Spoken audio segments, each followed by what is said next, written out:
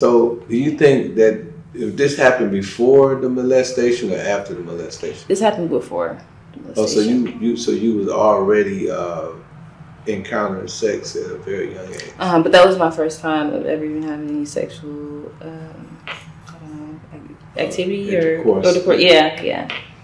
So, being that young, Bubbles, did you feel awkward? Did it ever occur to you like this could possibly be some grown folk stuff? Well, when it was happening, I was just like, wow, and that was kind of it, because I don't know. I was just like, okay. And of course, she was like, this is between us, I'm like, okay.